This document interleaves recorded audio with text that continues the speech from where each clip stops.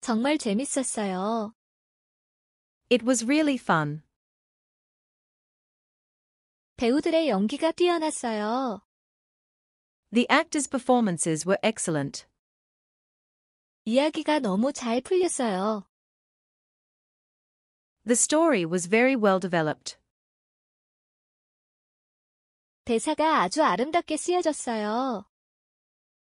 The dialogue was beautifully written. 영상미가 아주 아름다웠어요.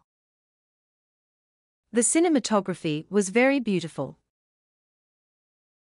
음악이 장면과 잘 어울렸어요. The music fit the scenes well.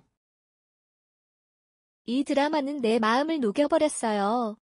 This drama melted my heart.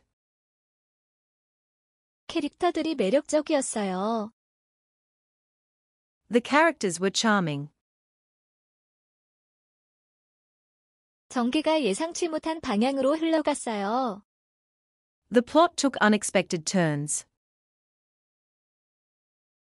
이 드라마의 결말이 아주 만족스러웠어요. The ending of this drama was very satisfying. 스토리가 흥미진진해서 계속 봤어요. The story was so intriguing that I kept watching. 배경 설정이 잘 이루어졌어요. The setting was well established. 감정을 불러일으키는 장면이 많았어요. There were many emotionally charged scenes. 연기력이 정말 놀라웠어요. The acting skills were truly amazing. 스토리가 복잡하지 않고 이해하기 쉬웠어요. The story was not complicated and easy to understand.